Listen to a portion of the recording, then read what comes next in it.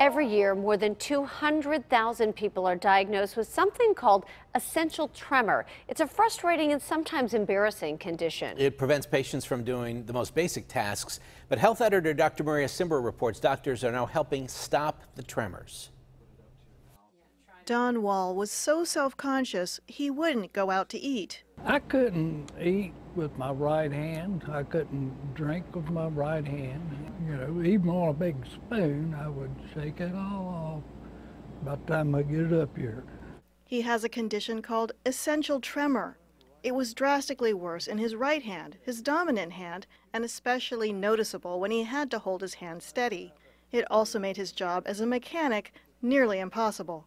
It eventually got to where you could not get a nut on a bolt, or, you know, if you did, it was going to take you 4 or 5 times as long. He tried medicines, which eventually stopped working.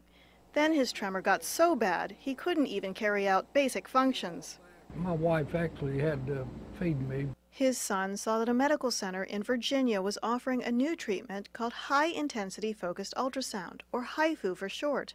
But the waiting list was immense. I was like 90-something on a list of 400 and something. Then the Rockefeller Neuroscience Institute at West Virginia University started up a program. Don wouldn't have to wait. He'd be their first patient. They asked him if they could film the treatment. And I said, well, sure. And they said, especially since you're the first. And I thought, what? The 3-hour procedure involves wearing a special helmet and an MRI machine. The helmet beams ultrasound waves, the same type of sound wave energy used to look at the heart or developing baby, but turned up intensely to generate heat. This technology allows these 1,000 ultrasound beams to converge together at one point in the brain, in this specific case, the area generating the tremor. The area that doctors are targeting with the ultrasound is this oval structure deep in the brain called the thalamus.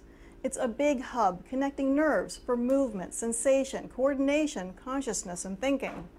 The nerves behind the tremors' back and forth or oscillatory movement come through the thalamus. And if we disrupt that, it really stops the oscillatory kind of movement. The doctors apply the HIFU, then pull Don out of the scanner to check his response.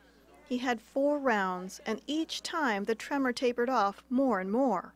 I was expecting improvement, but the amount of improvement I got, I'm just amazed. And there was absolutely no pain involved. All of them on the table, their tremor stops. And we may have to make adjustments, and then if the temporary benefits look good, then we make a permanent scar. Some people told me there was several people in there that were so happy for me, and they told me they couldn't help but cry. It doesn't require surgery, so you're not cutting the skin, or in this case, you're not putting a hole in the skull.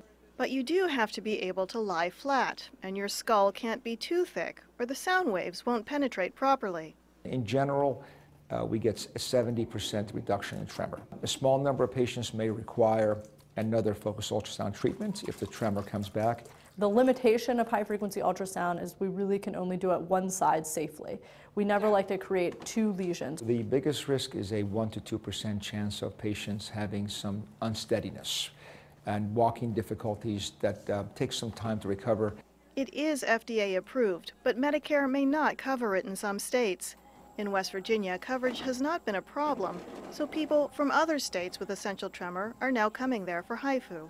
I was hoping just to be able to eat something, not be completely still, which I'm not 100% still, but I'm at least 90-some%. We went to the beach here a couple of weeks ago, and I wasn't embarrassed about going out and eating in the restaurants. It had been a long time since I was relaxed like that, and thinking I can go out there and, you know, I can get this food up my mouth without throwing it all over the floor.